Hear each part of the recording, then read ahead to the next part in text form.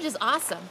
It's such a cute little town, and there are not very many people here, but it's very rustic. It reminds you of the Old West and what happened, and the people have just bent over backwards to give us such great hospitality. They opened the community store for us, they opened the store, sent people around just to make sure we had what we needed, and to share a little bit of where they grew up and why they're here.